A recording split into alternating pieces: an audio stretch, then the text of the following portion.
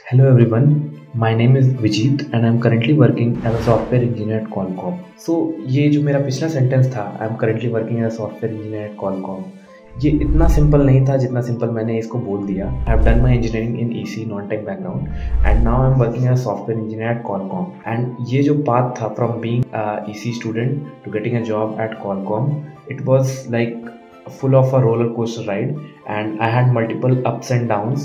I also made some mistakes, corrected some flaws in myself, and then the results were as expected. So I want to share whatever I did in my past, getting offers from multiple big companies like Amazon, DShop and Qualcomm.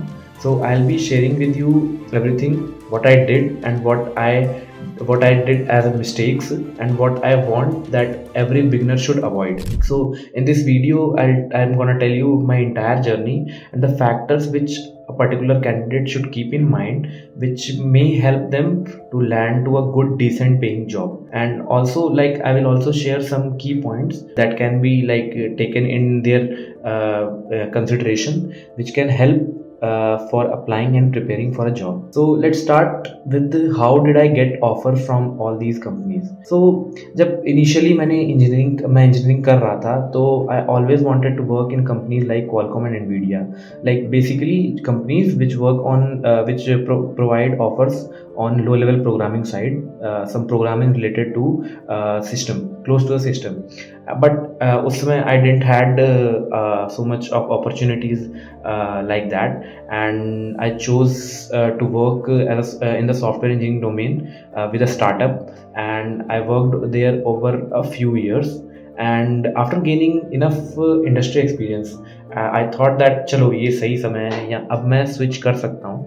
Like I can think of switching because I know how it works, how things works, and I've worked on multiple projects which impact the industry, so I can try and I can apply for some offers. So I applied for few of the openings in few of the big companies, and I was lucky enough to get a chance to get interviewed at tech giants like Amazon, DShop and Qualcomm, offers from these companies. And so after thinking a lot, I decided to go with Qualcomm because this is what I wanted. So basically आप ये समझ सकते हो कि manifestation जो था मेरा पहले से वो ट्रू हो गया. वो like it was in real. For this like the entire process was very much similar what every candidate does, but I would like share you what my mind set was during applying for these offers and preparing for these offers and interview. So the most important aspect throughout the process is the mindset which you have, like whatever you fill up in your mind, जो यहाँ रहेगा वही आप reflect करोगे. So I think I faced multiple failures in the start. It's not like कि आप पहला job role apply करोगे और आपको जॉब मिल जाएगी. दिस आई थिंक बहुत रेयरली ऐसा कुछ होगा और मोस्टली आपको फेलियर्स और रिजेक्शंस मिलेंगी. So you should be clear in your head that your basics are clear, you have a positive mindset and you want to work, right? So giving up is not like any option, and if you continuously keep trying and you have your basics clear in your head, then I think at some point you'll get positive results, right? So this is the mindset which I think everyone should have, so that they can succeed. I won't say have success very fast, but yeah, guaranteed success is there, I think so. And also one of the most important aspects of getting a software engineering job in a particular good firm or a good company which pays you a good amount of money and also your future is secured, I think the most important factor would be DSA. Like I'm just focusing on the software engineering part. So be it any software development part or software engineering part, both consider DSA as a very important aspect. So the basic coding, basic DSA is a must thing which you are asked in your interviews. So मैंने बहुत सारे interviews देखे हैं, मैंने बहुत सारे interviews दिए हैं, तो आई थिंक उन सारे इंटरव्यूज़ में most common factor and most important factor is DSA. At least one question you will have for your DSA और for your coding. And also like if you are a beginner then आपको वो for sure एक coding round होगा जो आपको test देना पड़ेगा, तो उसमें तो कोडिंग इंपॉर्टेंट ही है. And as well as like the interviews which you go through, that is also very important. And the DSA which they ask is the basic building block of any SWE or SDE interviews.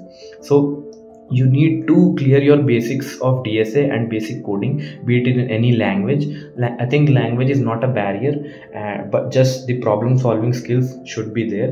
And every beginner or every student has one particular question when they start DSA, like how to be quick and how to be efficient in coding or DSA. So you can't be quick initially, but you can be efficient, and efficiency comes with consistency.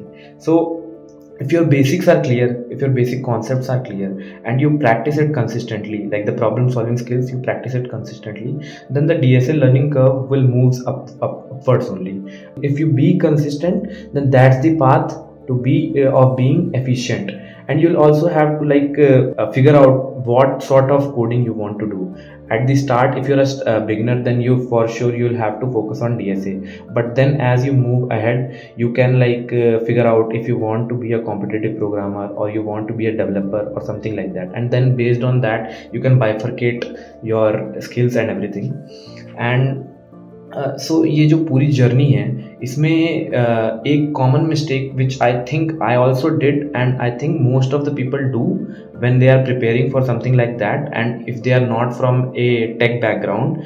So ये एक common mistake which I think everyone does, and I also did at some point in time, would be we can't be perfect in all the aspects.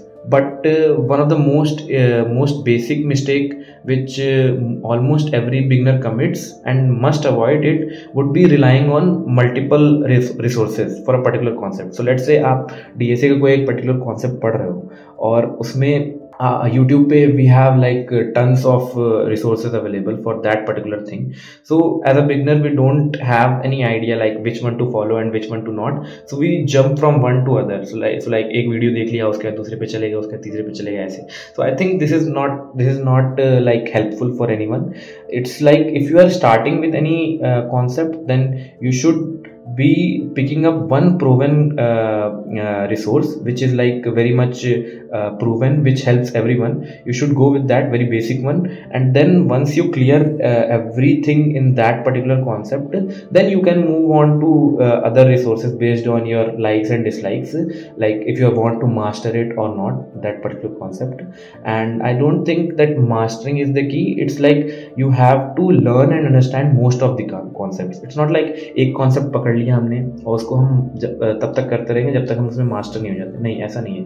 आपको job अगर लेनी है तो starting job, आप एक बार job में घुस गए उसके बाद की बात अलग है, लेकिन जॉब लेने के लिए जो मोस्ट इम्पॉर्टेंट थिंग इज कि आप सारे कॉन्सेप्ट्स को समझो, सारे कॉन्सेप्ट्स को पढ़ो. That is important. So these are the few things which one can keep in mind while preparing for things. And I have mentioned earlier how I got offer from Qualcomm, DShaw and Amazon. A basic question which everyone would have in mind is what factors they need to keep in mind to get a good job. How to get a good job, this is the question that everyone has. So I think you can't control everything. You can't control any factor on the hiring side, right? You can control the controllables which are in your hand. So I think if you make it nearly perfect कि आपके हाथ में जो है वो एकदम perfect हो जाए, so I won't say that कि सिलेक्शन हो ही जाएगा, but the chances of your selection would increase rapidly. So if for example if I have to say what can you control on your end, so first and foremost is your resume or your CV. So you have to make a crisp, impactful CV, because wo resume is the key step, first step which gets you forward in any particular job profile. So if your resume is not shortlisted, then you will not move forward, right? So how to make a crisp and impactful resume would be you mention your skills, projects and experiences to the point, so that if the hiring team is reading your resume, then they get to know, oh, he is perfect for this role or not immediately. Seeing your bullet points of your skills and projects which you have done, then they should get an idea that he or she is perfect fit for that particular role or not. And the next most important part would be the concepts which are being mostly asked for software engineering roles. So there are few concepts which are for sure 100% asked in any particular software engineering interview. So number one is DSA, as I mentioned above. DSA, be it any coding language, any programming language, but DSA is very important. All the concepts of DSA is very important. And then comes the basic coding, which comes with DSA only. Then we have all the CS related fundamentals, like your operating system fundamentals, your OOPS fundamentals, then some bit of networking fundamentals also.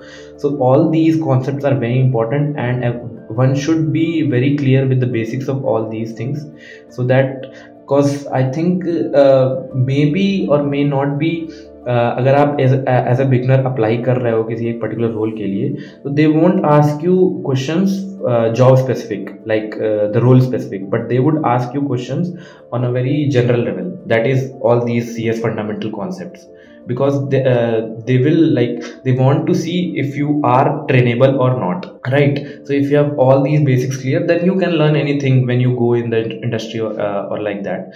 And the third most important thing would be your projects. So I think the projects which you make must be impactful, and like the perspective should be कि industry driven होना चाहिए, वो कि इसका कुछ use case होना चाहिए normal life में, right? और most important thing is कि आपको आपका project एकदम अच्छे से पता होना चाहिए.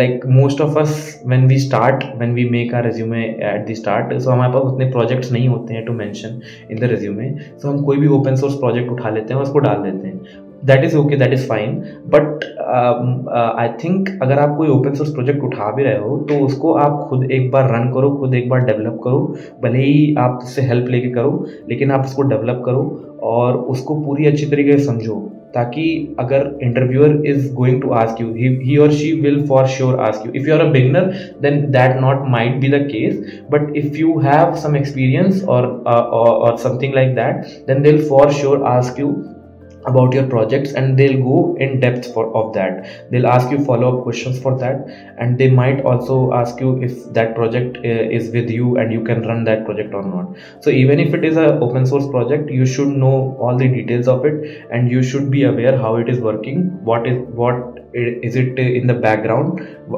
and what is it exactly. So these are the things I think you can like keep in mind, which may help you in getting a very good decent job. And most importantly, it's about the mindset, which I mentioned above in my sayings. Like if you have a good mindset, if you have consistent approach in like reading anything or learning anything, then I think everything becomes a bit simple.